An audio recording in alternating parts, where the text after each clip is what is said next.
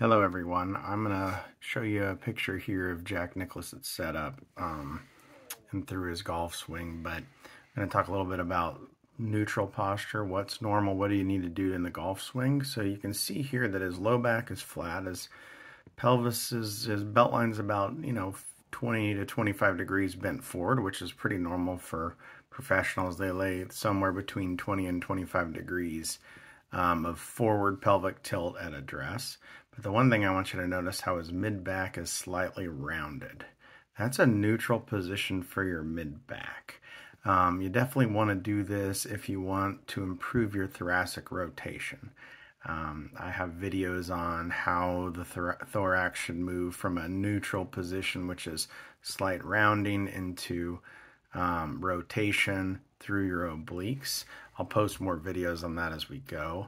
But as you see him move through his golf swing, as he's coming closer to impact, you see how the belt line's a little more level with the ground, and usually at impact it's fairly close to 0 degrees. That means he's using his obliques well. You can even see it on this last picture how his core's starting to get more involved with the wrinkles in his shirt.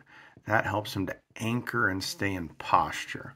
So if you don't know how to use your obliques, which are the front of your rib cage and the outside, one, you can't set up properly if you don't have the correct resting tension, and two, you won't be able to rotate around your core correctly.